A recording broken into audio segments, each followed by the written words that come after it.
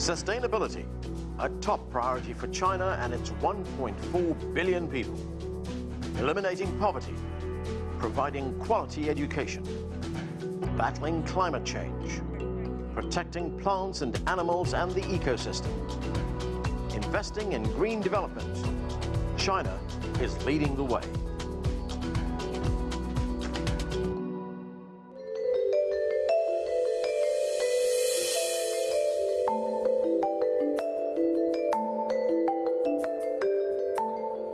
Welcome to CGTN America's Global Action Initiative 2022 on Sustainability.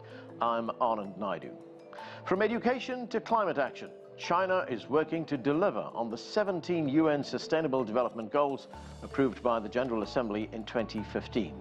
With just 8 years until the 2030 deadline, the task is of huge importance to the planet and future generations.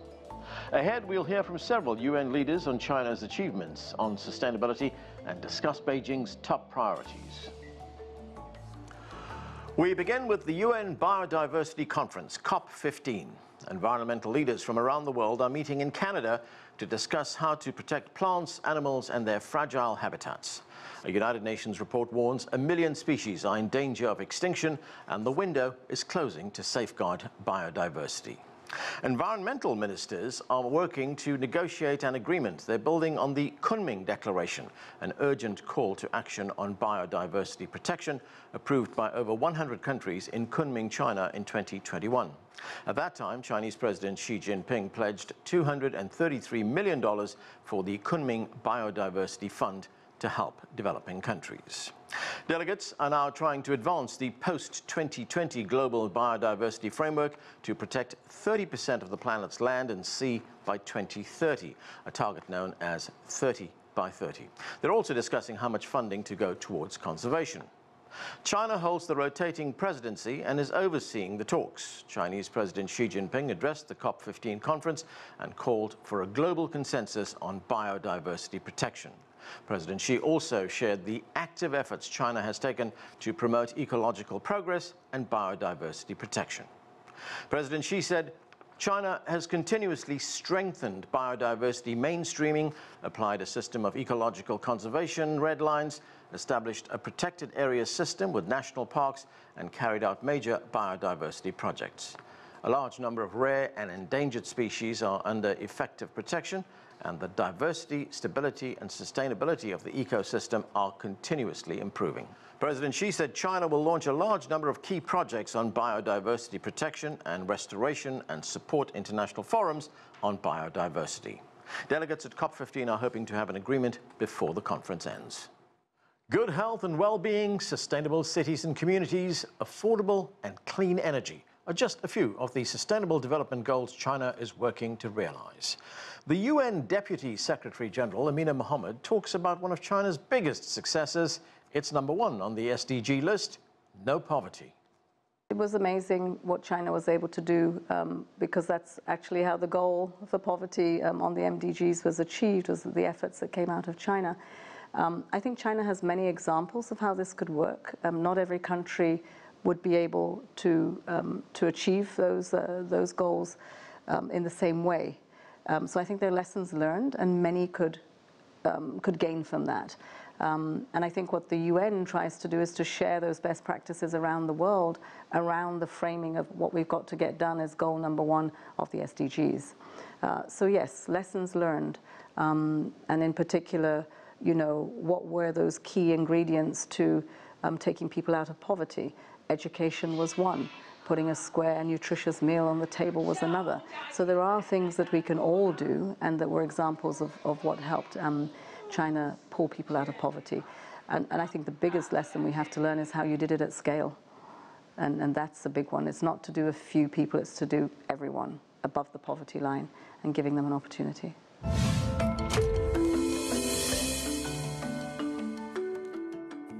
We now turn to Elizabeth Maruma Imrema, the UN Executive Secretary on the Convention on Biological Diversity. She shared her thoughts on China's accomplishments in biodiversity. China has done a lot in terms of, I will say, biodiversity conservation, particularly at national level. Few examples. With the Aichi biodiversity targets, protected areas, for instance, the target was 17% land or terrestrial ecosystem and 10% marine ecosystem. As of now, we are just about to reach the 17% target, and this is after 2 years of the deadline of 2020, and also about equally, but few more percentages to be covered to reach the marine areas. But China had already expanded its protected areas to 25% even before 2020, well beyond the global target. Let's look at pandas. Panda had gone to extinction at one time in China.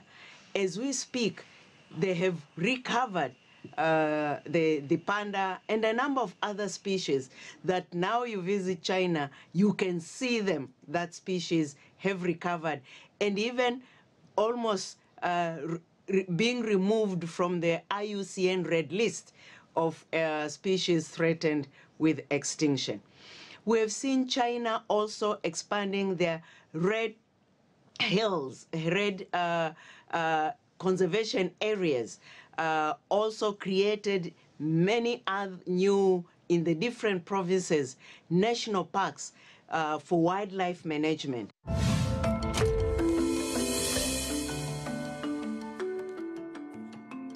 We now turn to Akim Steiner, Administrator of the UN Development Programme.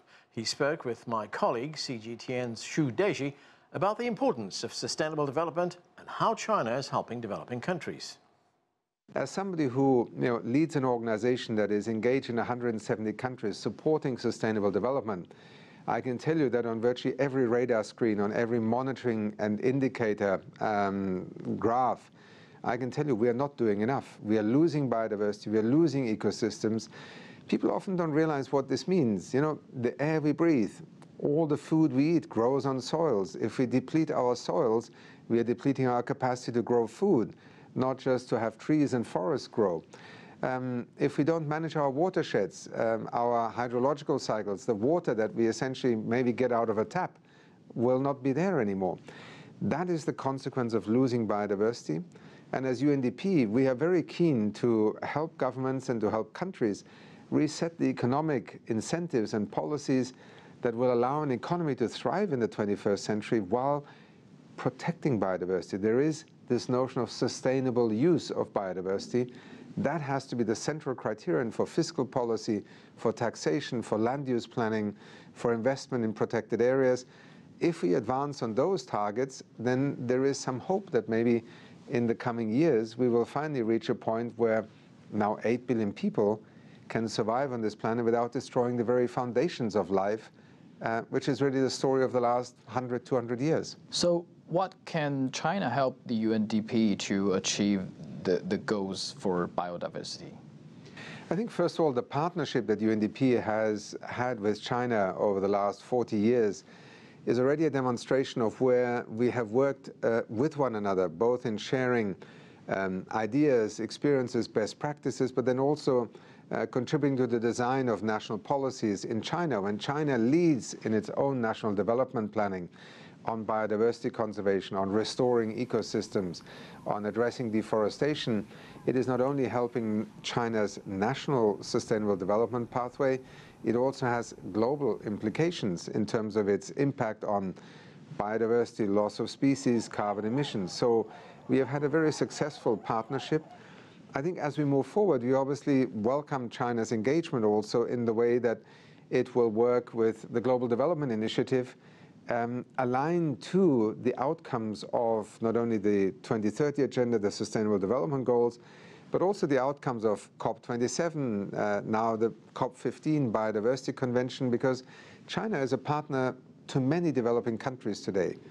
Applying best practices in this partnership, in this cooperation, I think will significantly also assist developing countries in addressing their own development transitions and development investments that they need to undertake in this field. And I think in that sense, both at the national level as China implements its own strategies, but also in the international cooperation, it can play a very significant role.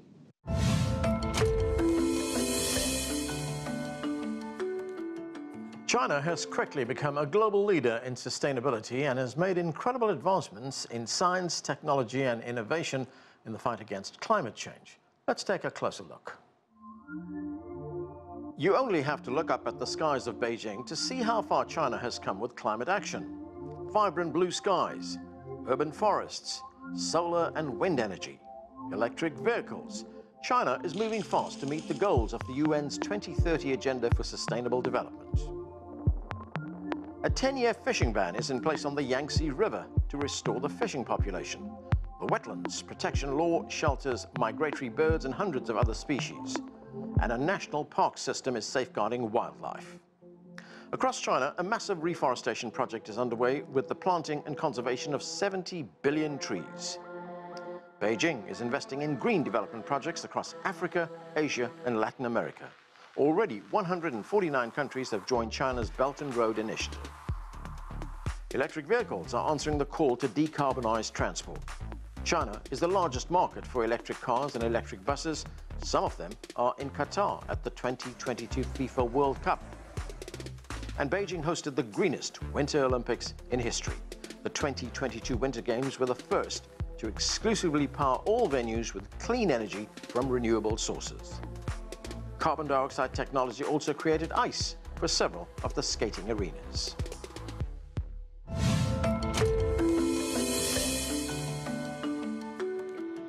For more on China's efforts in sustainability, let's bring in our esteemed guests. Joining us from New York is Robert Lawrence Kuhn. He's a China expert, international corporate strategist and author. From Chennai, India, Eric Solheim served as the Under-Secretary General at the United Nations and is currently president of the Green Belt and Road Institute.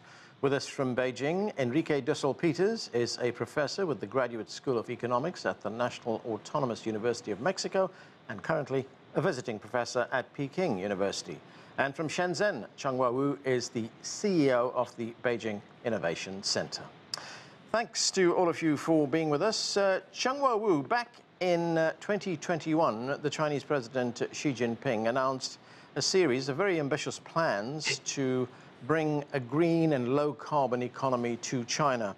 He told the United Nations General Assembly, China will strive to peak carbon dioxide emissions before 2030 and achieve carbon neutrality before 2060.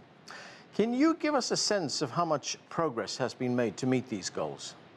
Definitely. Decarbonization has become the uniting theme that the government decided to pull everything together.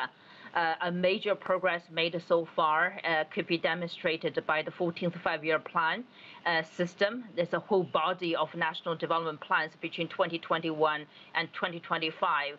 That's pretty much formed the foundation for a systemic change or transition in this country to get ready to make sure we'll be able to deliver the peaking of emissions before 2030. Of course, that will set the foundation for achieving carbon neutrality leading up to 2060.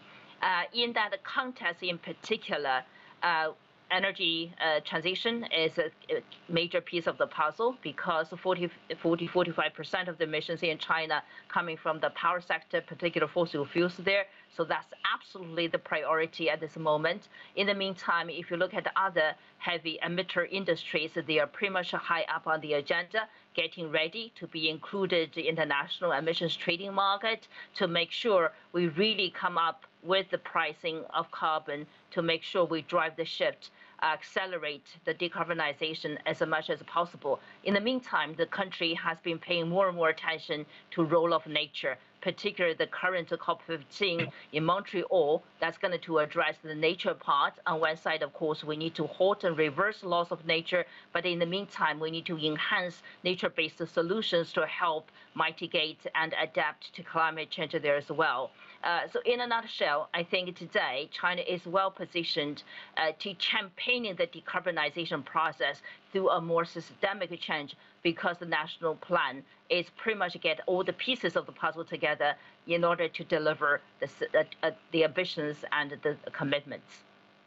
Eric Solheim, in that same address to the United Nations, President Xi proposed a global development initiative embracing multilateralism and global partnerships. You know, clearly a recognition that it's not just one country that can do this, it has to be a global effort. But how will these global partnerships help implement the overall UN sustainability goals?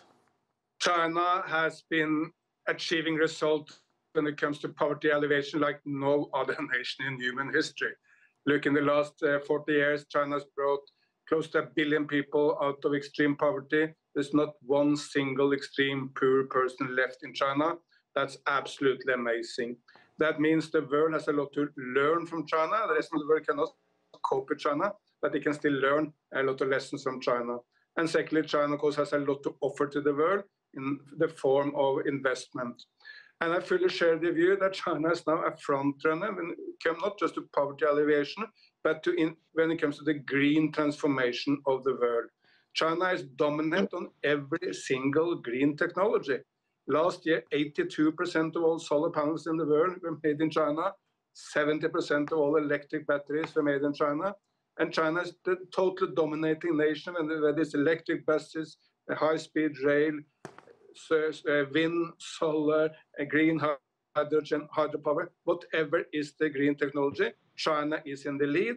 And frankly, Europe, United States, the rest of us, we need to get up early in the morning to compete with China. If you allow, I think there are two main reasons why China has done this fantastic change on the environment. One is there was a clear message from the people of China: pollution is too heavy. 10 years ago, Chinese cities were very polluted, and the people sent a message to the leadership: we won't change, please start a war on pollution. And the government responded and brought down pollution. And secondly, for China, this green transformation is not just about the environment, it's also about the economy. China, for instance, have no historical car industry. It will be difficult to capture the market in the old industry. But of course, China can capture all the market in the new electric industry, in green hydrogen, in wind, solar, all the new industries. So driven by the fight against pollution and driven by the opportunity to capture market and provide prosperity to China by going green, China is now a world leader on basically everything in the green sector. Robert Lawrence Kuhn, of course, you are one of the experts on China's success in lifting hundreds of millions of people out of poverty. You made an acclaimed documentary on that. You've done a lot of work on that. You've written on that. And as we heard from the UN's Deputy Secretary General, Amina Mohammed, China's efforts in that regard frame the UN's primary development goal, which was no poverty. How important was that achievement, not just for China, but the example that it set for the rest of the world? President Xi Jinping has made poverty alleviation, as he said, his most important activity. He said, I spend more time on poverty alleviation than on anything else, which is a remarkable statement from any world leader. And President Xi put his feet where his words were, visiting dozens and dozens of poor villages throughout his term of office. Poverty alleviation was arguably the most important factor in reaching what in China's called Xiaokang Xiaohui, the moderately prosperous society, which was China's goal by 2020, set around 2010, which originally was double the GDP per capita or income per capita in 2020 as opposed to 2010, which is a great goal. But President Xi amplified that by saying we must have every person out of extreme poverty, because China cannot claim to be a moderately prosperous society, even if the GDP per capita was very high, if there were still people living in extreme poverty. And as the remarkable elimination of poverty has occurred, if we look back over these 45 or so years, the vast majority originally was just by economic development. Economic development alone brought 600–700 million or more people out of poverty. Sure, there was some poverty alleviation efforts, but the focus was on general development. When President Xi took office, he began to realize as the country that no matter how much China would grow, no matter how much the GDP per capita would grow, there would still be about 100 million Chinese people who would never get out of extreme poverty because of living in remote mountainous villages or lack of education or infirm or other kinds of problems. So he began a targeted or a precision poverty alleviation campaign, which is what I spent several years following, a remarkable national commitment. And it was at the highest possible level. Officials couldn't be promoted until they met their goals. It was a remarkable achievement. And indeed, by the end of 2020, virtually everyone in China was lifted above extreme poverty. That's not to say there's not still relative poverty, and therefore the transition to what's called common prosperity, which is a multi-decade approach to roughly balance the standards of living between urban and rural areas. Robert, the one other challenge, food security. How is China approaching that? Chinese leaders have traditionally always said that their biggest worry is food security. And that certainly has featured in President Xi's approach, as it has previous leaders. If you look at the party documents, which has this year at the 20th Party Congress emphasized security as an overarching concept, food security is very much among them. One of the provisions in terms of use of land, there's very specific requirements and restrictions about limiting agricultural land because in general, local areas can monetize land by selling it to local developers for apartments or various kinds of commercial activities, but that would put at risk food security. China does not want to be dependent on any other country for its food security. So there are many specifics along those lines. Enrique, the World Bank has a new report in which it says that it would be difficult for the world to end poverty by 2030. And of course, you add to that predictions that we've just had from the IMF, which tells us that global GDP is going to drop below 2%. Given those conditions, what can you tell us about the situation in a country like Mexico? Well, first of all, I would agree very much with the idea that humanity has a lot to learn from the experiences of China in the last 40 to 50 years, since the reform and opening up, the eradication and alleviation of absolute poverty in China is a critical experience for the rest of the world and for other regions such as Latin America and for countries such as Mexico. I would fully agree that economic development is probably the most important topic, and making this more concrete, economic development going beyond quantity and highlighting the issue of quality of development, and on the other hand, highlighting also the importance of infrastructure. I think both issues, more quality, less quantity, more infrastructure, is fundamental for other regions of the world in terms of a learning process. And what does this mean for a country such as Mexico as part of Latin America, as you asked? So the situation in Latin America, according to, I remind you, institutions such as ECLAC, the Economic Commission for Latin America and the Caribbean, they highlight that in 2022, you still have almost 1/3 of the population living under absolute poverty, 2022. So again, the eradication of poverty is a fundamental economic development goal. Very difficult. I unfortunately believe it will be not only difficult, but practically impossible to be achieved in 2030, even for bigger countries such as Argentina, Brazil, including Mexico. As a matter of fact, in the last 3 years since COVID, absolute poverty has increased. In the case of Mexico, only last year by almost 2 million inhabitants. So the lack of growth but particularly the lack of economic development and the lack of spending more in infrastructure has become an important limitation to decrease and alleviate and eradicate absolute poverty under the current COVID-19 pandemic. No? Chongwa Wu, the Kunming Declaration on Biodiversity was adopted by more than 100 countries in 2021 during the first phase of COP15. And China has continuously made the point that development and sustainability go hand in hand. And it was a point that was amplified by the UN Secretary General Antonio Guterres in his address to the COP15 conference that's taking place in Montreal. Let's listen to what the Secretary General had to say. Nature is humanity's best friend. Without nature, we have nothing. Without nature, we are nothing. And yet, humanity seems hell-bent on destruction.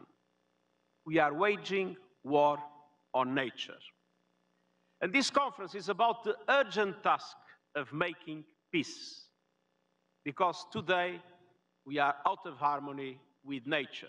So, Chongwa Wu, what are your expectations from the Montreal gathering? Well, I think not only my expectations, the global expectation is that at the end of the negotiation, by around December 19th, global community will be able to really adopt a post-2020 global biodiversity framework. Within that framework, we have already shared goals and the targets, such as halt and reverse the loss of nature. And we need to sustainably utilize the genetic biological resources, make sure we also share equitably the benefits of using those resources. And very importantly, we need to come up with the means of implementation for whatever the goals and the targets we agreed at the end. That's mostly meaning, particularly meaning finance. And developed countries supporting developing countries, particularly with the financial resources and the technology there as well, in order to make sure collectively we'll be able to really protect the biological diversity, the ecosystems, which are pretty much support our lives and the livelihoods there. At this moment, and China, as the presidency of COP15, continues to support, to lead and support the global process. And we also recognize how difficult it is at this moment. There are about 22 targets, in that draft at this moment, but somehow with many, many brackets. The negotiations started already. Somehow I'm hoping global community will recognize the sense of urgency, sense of crisis, and really coming towards a more agreement and really putting their commitments at the highest political will to make sure we have something to act towards for this decade. Robert Lawrence Kuhn, President Xi Jinping also talked about the relationship between nature, development and sustainability at the 20th Party Congress. He said, we must uphold and act on the principle that lucid waters and lush mountains are invaluable assets, and we must remember to maintain harmony between humanity and nature when planning out development. So, Robert, how do you see China's priorities on setting the agenda for the multitude of environmental challenges that the world faces today? First of all, it's instructive to understand the development of the policy that now pervades China in terms of the environment. And one really needs to start back with President Xi Jinping, who obviously sets the overarching policy for the party and for the country.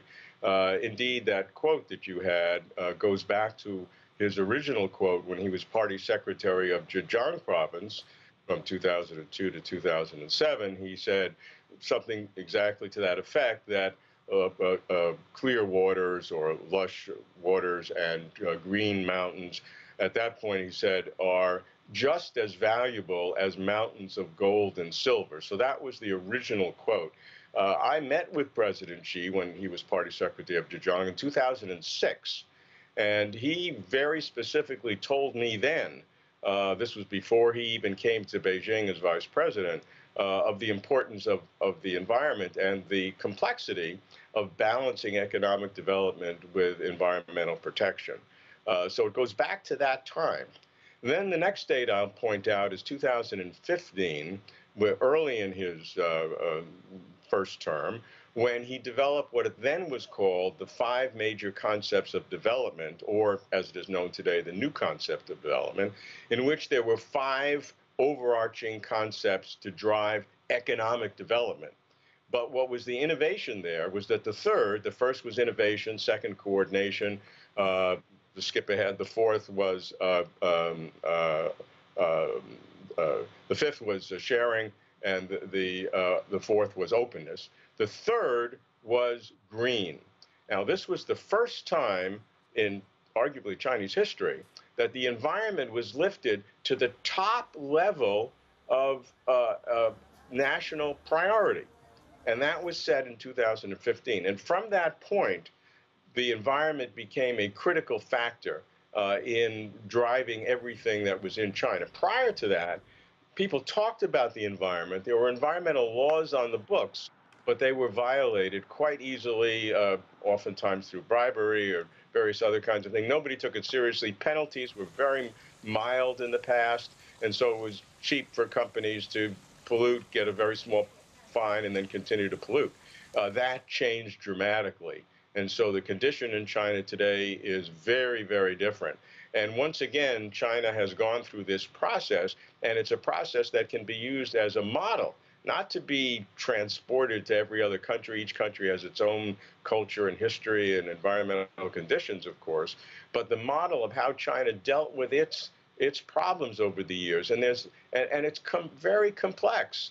And I think, you know, we make a mistake by just looking at the end result and saying how wonderful things are, but one needs to really go through the process and understand the tensions involved, because there were pressures on economic development. And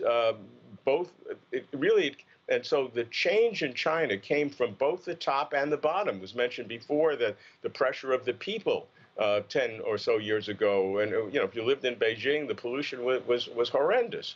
And so you have pressure from the bottom, and then President Xi setting the guidelines from the top, and everyone else in the middle, the elite, the bureaucracy, the heads of state-owned enterprises finally got the message, and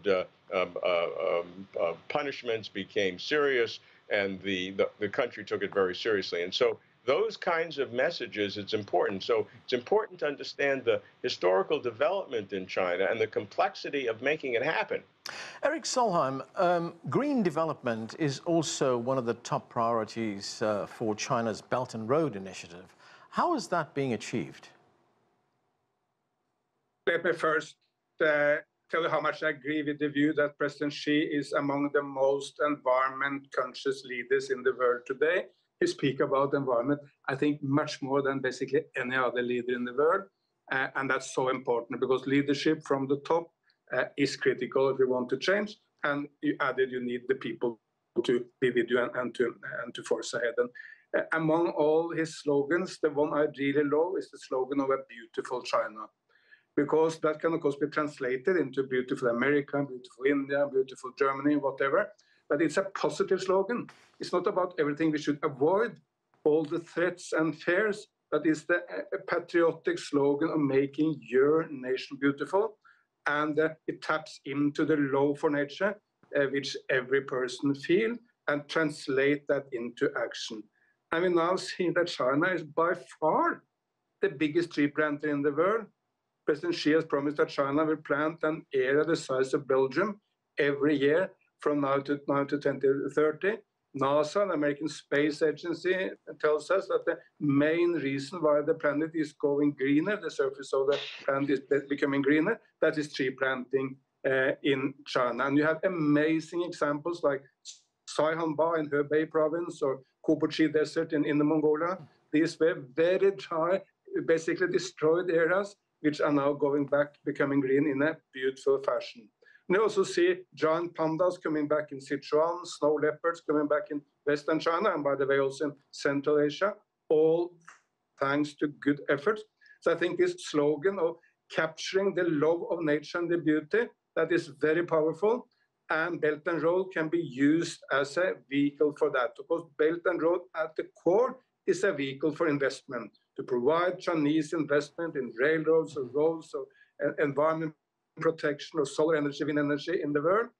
But Belt and Road is also an opportunity for people-to-people contact and to learn from each other. And I think the slogan, Beautiful China, which should translate into every other language of the world.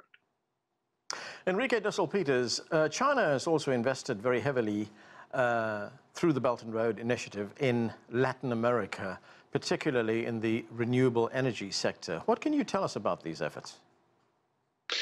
Well, at our center, we have been working on this concept of a globalization process with Chinese characteristics, in which infrastructure and overseas foreign direct investment play a critical role in this global community of shared future, as highlighted since the Belt and Road Initiative since 2013. And so Latin America and the Caribbean and China have a group of different institutions, bilateral institutions, such as the ECLAC China Forum. ECLAC is a community of Latin American and Caribbean states that has been working for more than almost a decade now, and one of the most dynamic relationships and factors between China and Latin America, in addition to infrastructure projects, have been China's investment in the region. To have an idea, until 2021, and these are some statistics that we have been elaborating, there are lots of methodological issues which generate very different statistics, but China has invested in the region, Latin America and the Caribbean, more than $172 billion all over the region, and they have generated, this investment have generated almost 600,000 jobs.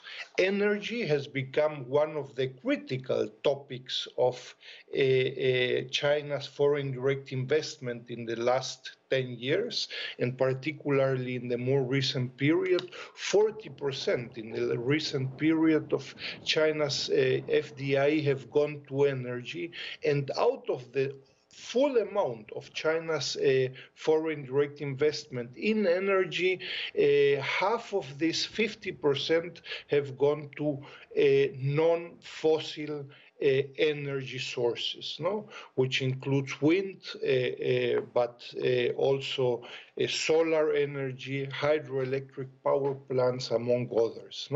And very interestingly, in the last 5 years, China's foreign direct investment in the region have very substantially diversified by country, but also by sector, and again, in new non-fossil energy sources, and they have become a very important source of dynamics in the respective countries, particularly in countries such as Chile, Peru, and Mexico. So this is a very positive aspect, I would say, of this global development initiative and the Belt and Road Initiative, very concretely between the region and China.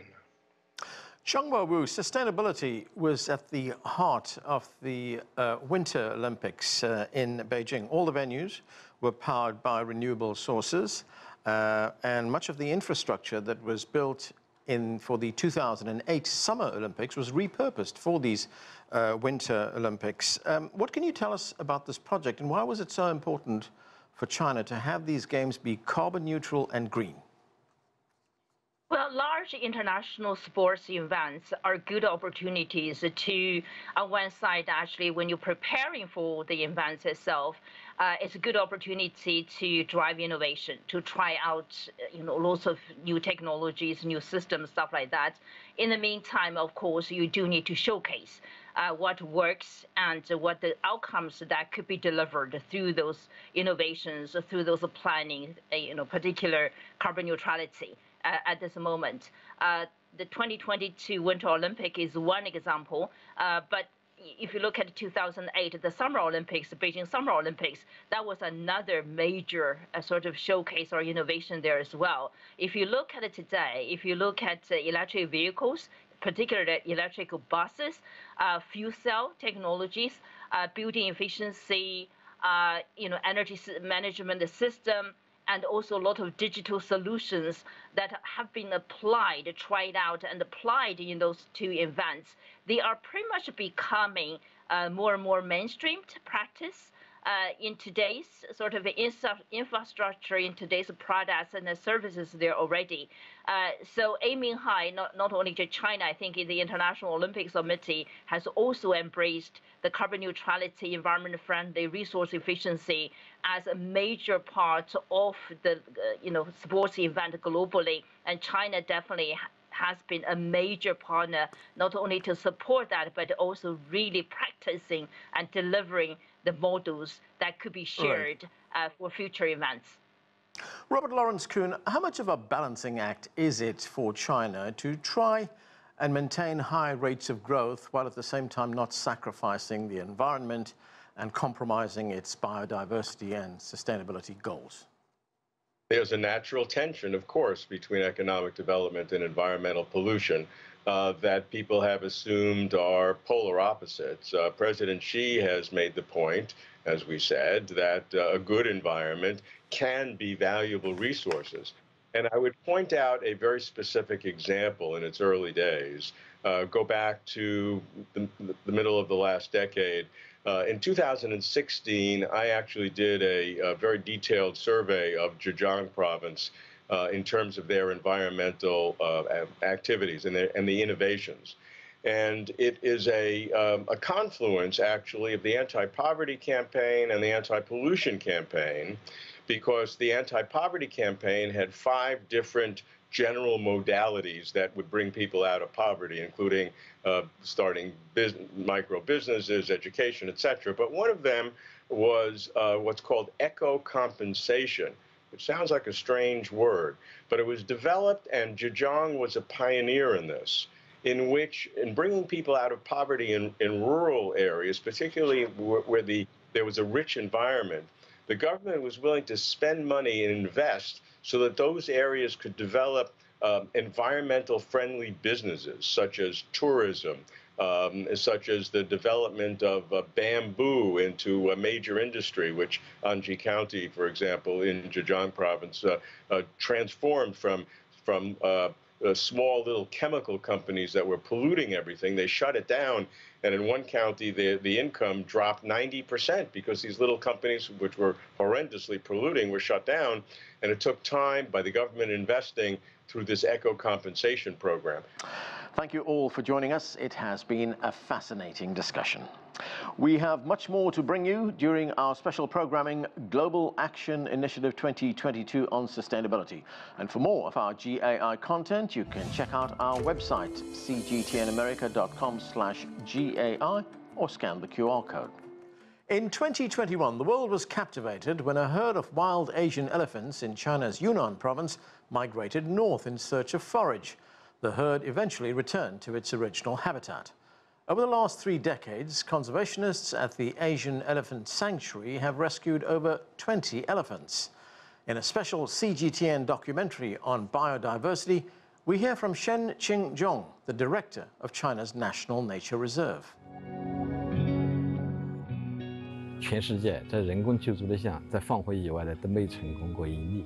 但我们来讲，结合我们的实际，然后我们也要在探索，所以我们在申请这个项目的2期建设，就是要为它还要营造更大的空间，最后让它能够尽可能的跟我们的象拔方面能够一个改良，让它减少这种依赖性，这个是一个。另外一个还要跟外边的这个野象群的这种关系的改善。